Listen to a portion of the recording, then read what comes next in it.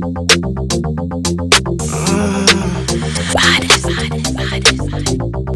to Cape Coast. Hey, so if you're watching this video, hold on, let me make the introduction. Okay. You know, I've had a lot of people ask me this question. Ekow, do we have nice places in Africa? Right. And I'm like, maybe you should pick the next available flight to Ghana and come and check where my sister lives. Hey, so if you're watching this and this is your first time of watching my videos, make sure you subscribe to my YouTube channel. Now we're going to talk about accommodation here in Ghana and here in Cape Coast in the central region of Ghana. Like I was telling Alita, I've had a lot of questions about accommodation in Ghana. So today I happen to be with you, hang around with you for a whole day. Yeah. And now we are in your crib. Yeah. You people say crib in America. What is that crib? So crib is like your house, your place. Like, Okay. you know, where you live, where you Okay. reside. And then that one that the little baby is sleeping is also a crib. I'm happy that we're here today so that you can show us how is it like. Your first time you landed, let's walk. The first time you landed in Ghana, some people would touch the ground and cry. Yeah. Others will jump and be like, yo, I'm out of that. I'm in Mother. Yeah. Right? How was yours like?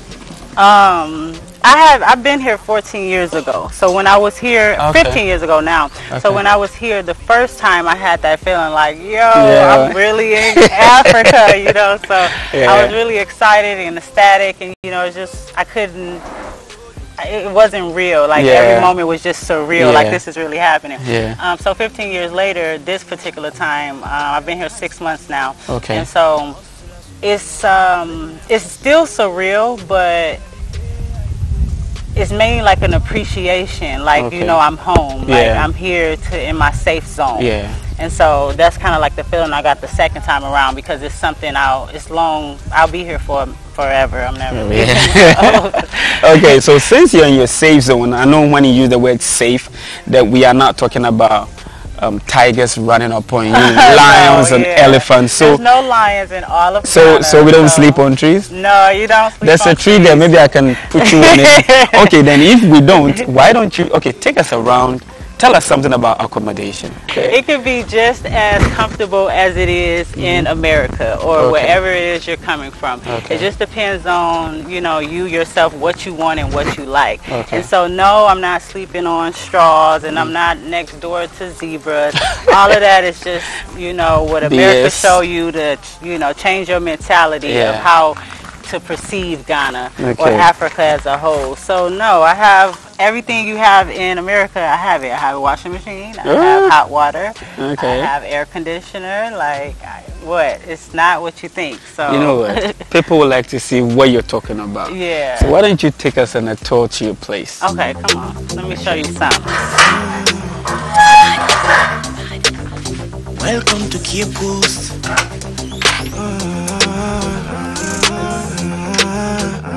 So let me cut the light on for you guys. Sure.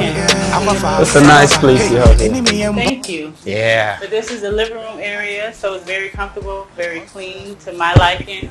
This is where you guys probably saw some of my YouTube channels. That's where I do my classes at. My green light for my other business, which we'll talk about a little bit later, which is Ghana consultations.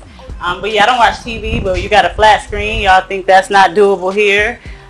So going this way, this right here is some of my supplies for my all natural product line called Motherland Essentials. And so you have beeswax, you have like beeswax here, you got some natural soy. This is baking soda, moringa powder, neem powder, got some ginger powder, got some everything, some black soap, some shea butter over here. This is some of my other products. We're going into the kitchen now. So some of my oils, olive oil, coconut oil, a lot of essential oil.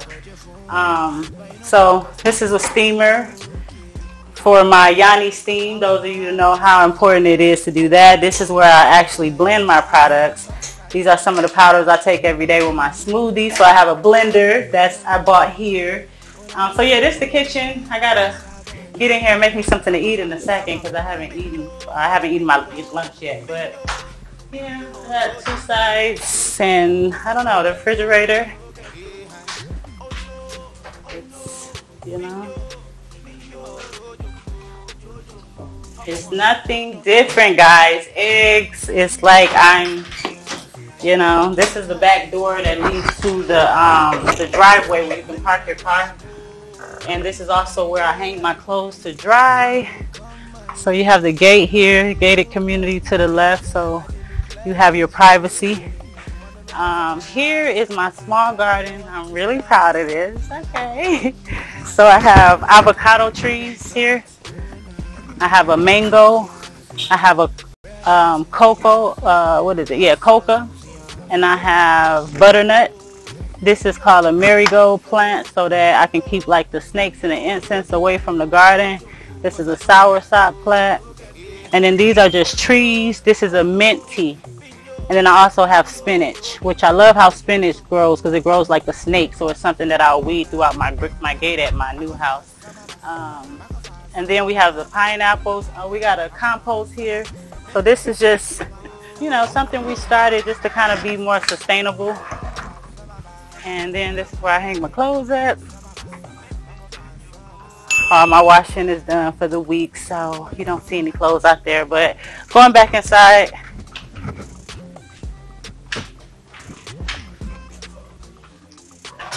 I'm going to take you to the hallway, and then we'll go to my bedroom and the bedrooms that are here, basically. So this is the hallway area. Give you some light. This is my bathroom here. So I have a shower. I got the washing machine there. I got hot water. You just got to hit this switch right here. This is what's different here than in America. So here you got to cut this on in order to have hot water. So cut that off. And then I'll take you. So my room is junky right now. I do a lot of studying. I need to fold my laundry. And yeah, this is my area for now before I move. But I have this nice handy shelf because they don't have closets here. Like in America, we have closets. Here we have to get wardrobe. So this is what they will call a closet here. And this, they don't call it a closet, they call it a wardrobe. You got to have your portable fan, honey, because you don't want your air conditioner. Oh, it's air conditioner here. So I know y'all care about that because you know it's hot here. But it runs up the electricity bill, so I try to use it as least as possible. But then we have the other bedroom. Again, this is their closet, what you call a wardrobe. And we got some shelves here if you want to make it your bookshelf made out of bamboo. This bed is also a bamboo bed.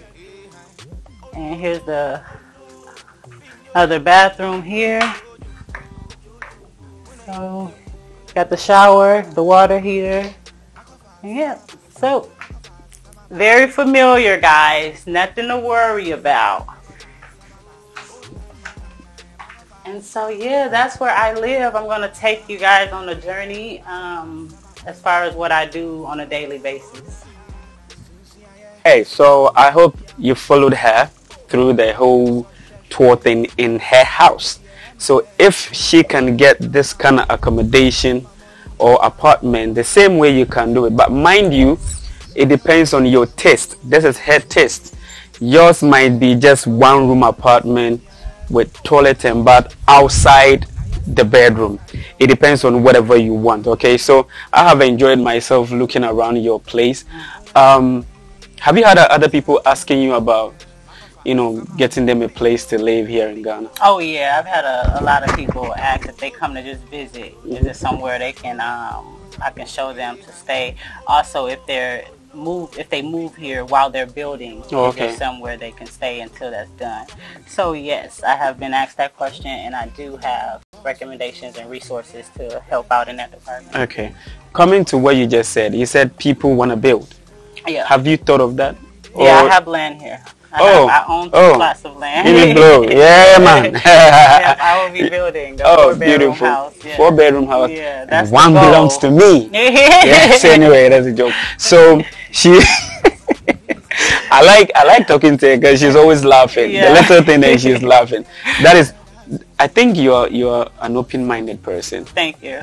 You don't have to complain about anything about Ghana, right? Because definitely you wouldn't have it like the way you have it over there. Exactly. So when you come here, because those of us who are here, we've been in it and we are still living. Right, exactly. So why do people come and want to complain on everything?